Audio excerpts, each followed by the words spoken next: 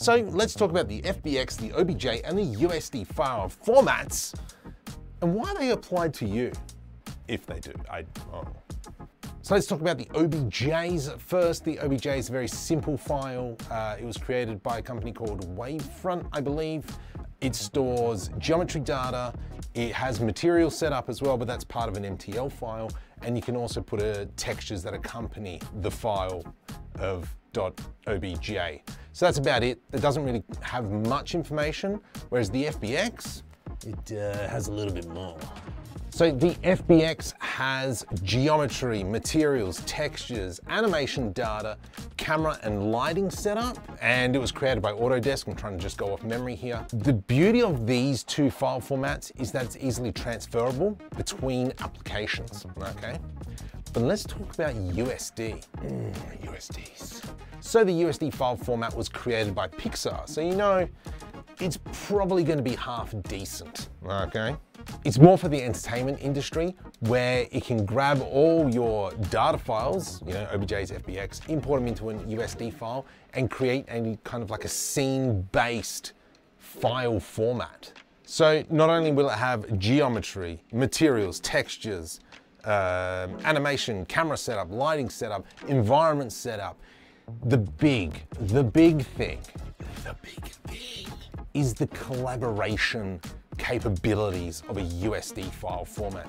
Now, I will cover this in future videos. This is kind of just a very short video, but you can have two artists, more than two artists, multiple artists working on the one file at the same time, live syncing. Now, there's plenty of companies starting to uptake the USD file format. Look at this picture. I hope it came up. Future Marco, can you just put it in? So my three favorite tools, Blender, Reallusion, and Omniverse, they're starting to look at USD files. Now, Blender, not so much, but NVIDIA Omniverse has built an add-on for Blender to make it USD compliant-ish. I know. In a later video, I'll go through the process of exporting from Blender to USD file format. And so this is opening up a bunch of collaborational opportunities. Now, I did do a test the other day of having my Perception Euro motion capture suit live sync into iClone 8, and then a live sync into NVIDIA Omniverse. And then I had someone in the US live sync into NVIDIA Omniverse, and we kind of worked with motion capture suits together at the same time across the world. Now, the other important thing with the USD file format is that it's new and it's still being developed, where you've got the FBX and the OBJ, they're kind of like, we are old, we not touch anymore, you leave us. I don't know. So in some of the upcoming videos, I'm going to go through the full process of creating this animation. I don't know, whatever it is, I haven't done it yet, so I don't know what it looks like, but it's probably on screen.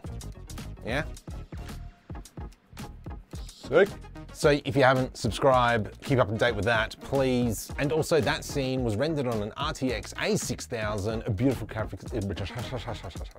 And also that scene was rendered on an RTX A6000. Oh my goodness, it is so sick.